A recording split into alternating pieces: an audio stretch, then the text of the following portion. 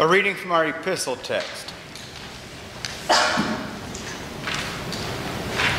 So we have come to know and to believe the love that God has for us. God is love, and whoever abides in love abides in God, and God abides in him. By this is love perfected with us, so that we may have confidence for the day of judgment, because as he is, so also we are in this world. In the name of the Father, and of the Son, and of the Holy Spirit. Amen. Stanza from A Mighty Fortress that we just sang as we entered the church. Stanza 3. Though devils all the world should feel, all eager to devour us, we tremble not, we fear no ill, they shall not overpower us. This world's prince may still scowl fierce as he will. He can harm us none. He's judged, the deed is done. One little word can fail him. Many Luther scholars and men far smarter than me have debated what that one little word is. That one little word that can fail the devil. What is that one little word? I'm going to reread it since I goofed up the first time. This world's prince may still scowl fierce as he will. He can harm us none. He's judged, the deed is done. One little word can fail him. So what is that word? As I said, they would have debates in seminary about what this one word was, or is, I suppose is the correct word to use. And many people, many students with very little to do would go to these debates and would hear what these great thinkers thought about what that one word is. I'm convinced that I know, but so are they. I'll let you be the judge at the end of the sermon. Just don't yell out whether you think I'm right or you're right. When we look at the judgment, and I will get there, when we look at the judgment of mankind, we Lutherans look at the judgment very differently than other denominations. And when I talk about the judgment, I'm talking about verse 17. By this love perfected with us, so that we may have confidence for the day of judgment. Confidence for the day of judgment. Just with that little word, I know that we are supposed to look at the judgment when Christ returns, not with fear or intrepidation, but rather with confidence. We look forward to the judgment. There are many other denominations, and I don't want to drop names, but particularly the Baptist denomination, who show that there is something to fear for the judgment. There are many other denominations as well. That's just the one that we have around us the most. But here's the thing. If we are constantly told that we are to look towards the judgment and that we are to be afraid of the judgment, and that when we stand before God, who remembers This Is Your Life, the show This Is Your Life? If it's a divine This Is Your Life, and then it just shows on the screen, and you say, who's this behind the screen? And it's your sin, the reason you died, all of the evil things that you done. And then God looks at you and says, well, where were you on that one? I see this sin. Why did you do this sin? Why have you done all these things that are evil?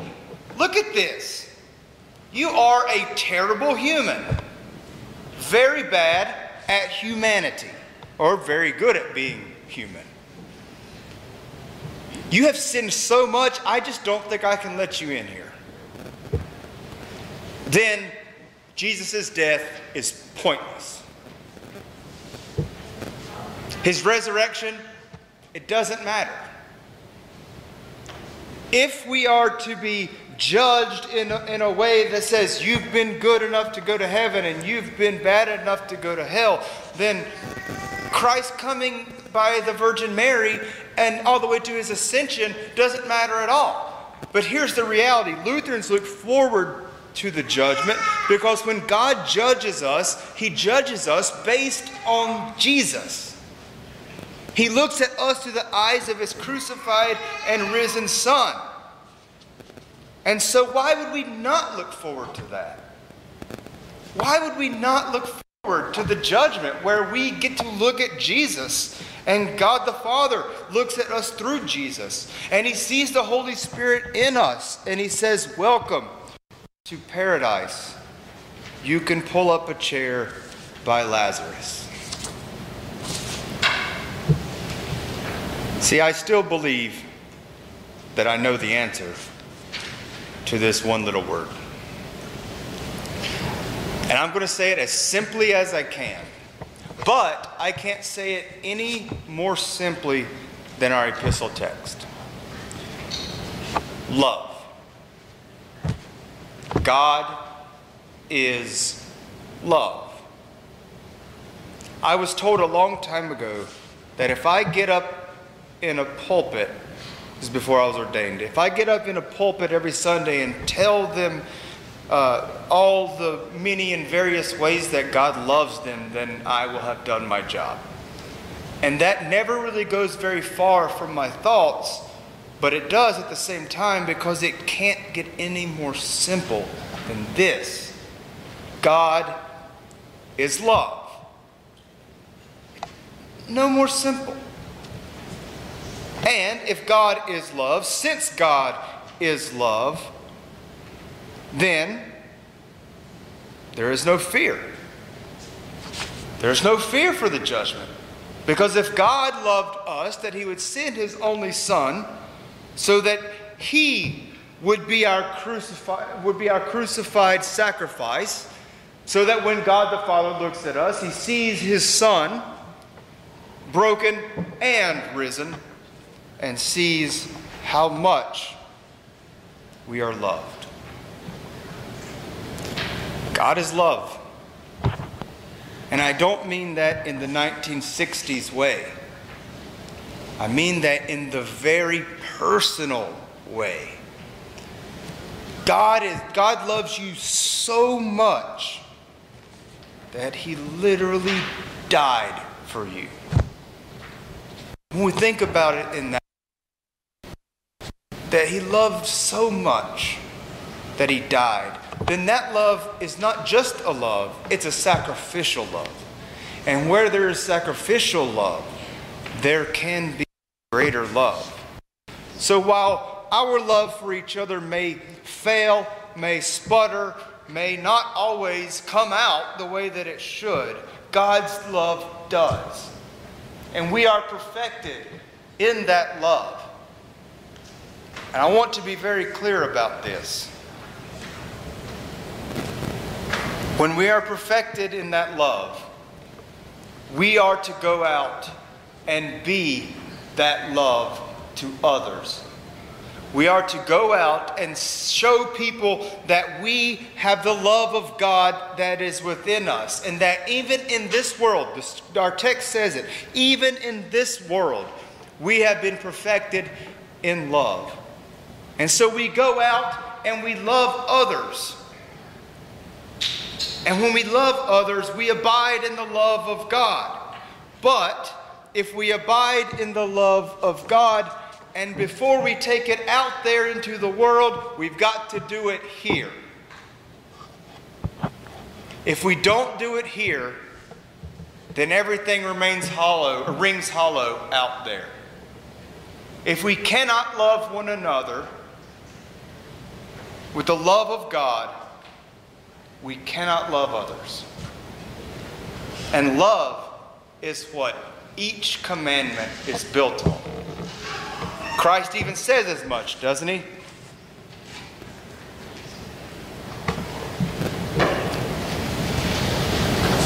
We have to love.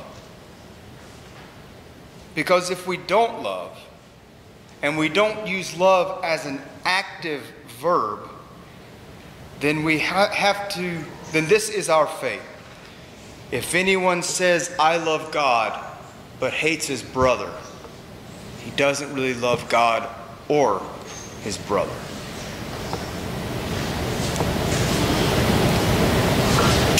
If anyone says, I love God, and hates his brother, he is a liar, for he does not love his brother, whom he's seen, and cannot love God, whom he has not seen. If we can't love the very people that are flesh and blood before us and forgive them and put that stuff down, then we can never confess that we love God. It is not right, and it is not good, and it is not okay to take God's love, keep it for yourself, and withhold it from others. If we do that, we will be judged harshly. Why? Because we have kept His love and refused to love our neighbor with it. This might be the most important sermon that I preach all year. God is love. Go love other people. Amen. And now may the peace which surpasses all human understanding keep your hearts and minds in Christ Jesus, now and forever. Amen.